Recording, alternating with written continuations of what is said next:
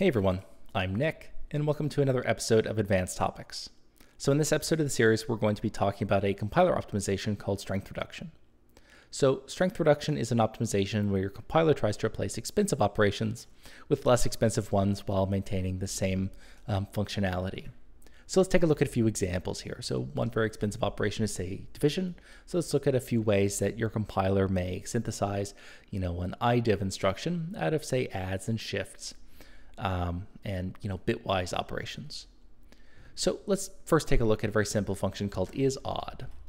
So with isOdd, we're just going to take in an integer value and return whether or not that value is odd or even. Now the very obvious way we'd implement this is, say, by dividing the number by 2 and seeing if we have a remainder or not.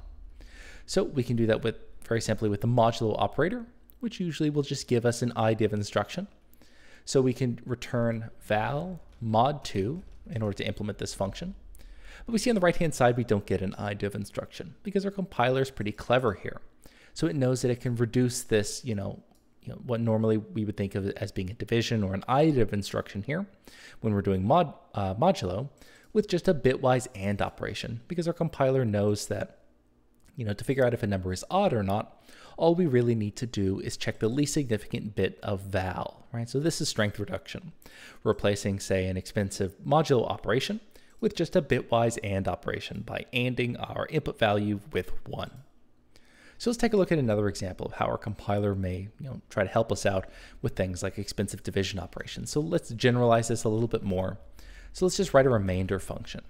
It'll take some integer value, and all it will do is return, say, our input value mod some number, right? So it will just give us the remainder of our value mod some number. So, we can put really any value here. So something like 4,392, it doesn't really matter. But you see, again, our compiler doesn't give us the expensive division operation. It finds kind of a clever way to synthesize modulo out of things like integer multiplication, shifts, subtraction, more multiplication, more subtraction, etc. Right? So this is, again, a case of strength reduction here. We're avoiding very expensive, instructions such as idiv, but synthesizing the same result and the same functionality using cheaper instructions. So things like multiplication and shifts. And you can see this also isn't anything special about, say, 4392. So you can replace this with, 191 or, 321. It doesn't really matter here. We get, the same effect, more or less on the right-hand side here.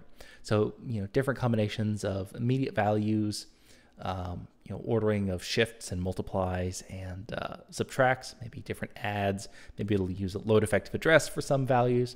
But in essence, the idea is the same, right? We're avoiding doing expensive idiv instruction by replacing it with much cheaper, arithmetic instructions like shifts and multiplies. But there may be cases where our compiler can't, say, do strength reduction, say if it doesn't know the value ahead of time. So if we replace 321 in this case with a runtime value, say another input parameter val2, now our compiler kind of has to do this idiv instruction here in order to do the modulo. And that's because the compiler doesn't know what we're doing modulo by, so it can't ahead of time prepare some sort of bit twiddling hack or clever use of multiplies and adds and shifts in bitwise operators in order to synthesize the modulo. Right? It has to handle the case where val2 could really be anything. So what it instead does is it's conservative, it generates functionally correct code, and it just uses an idiv instruction. Right? So you don't always get strength reduction. A lot of times it depends on the context that your compiler has. So that's going to go ahead and do it for this episode. A brief introduction to this compiler optimization called strength reduction. As always, you can check out any of my code for any of my other series at github.com/coffeebeforearch. But that's going to go ahead and do it for this video. As always, I'm Nick, and I hope you have a nice day.